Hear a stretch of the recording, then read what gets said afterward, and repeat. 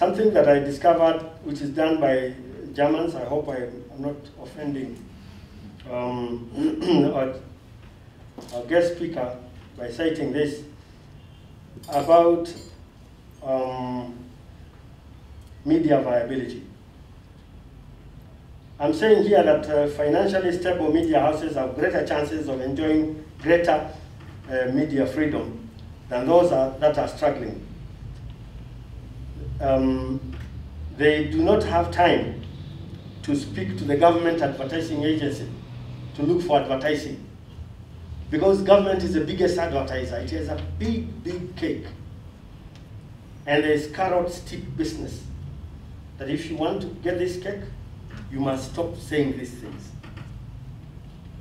which undermines freedom of expression. So, Germany's DW Academy has identified 24 media viability indicators. 24. But I'll just touch on 4 in our case here.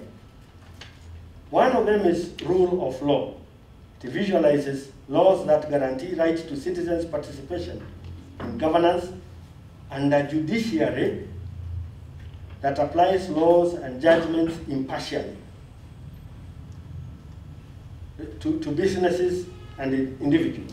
And as I say this, you need to interrogate what our judiciary does when a person walks before the judges with a plea of libel and slander. They deal with media in such a way as to encroach on media freedoms. So this model from DW Academia is looking at that rule of law component. It is looking at the freedom of expression, saying that the country has a strong legal framework supporting freedom of expression. Look at our case, where the Constitution says this, but the attendant laws close back. Criminal and civil statutes and actions are not used to silence and intimidate journalists.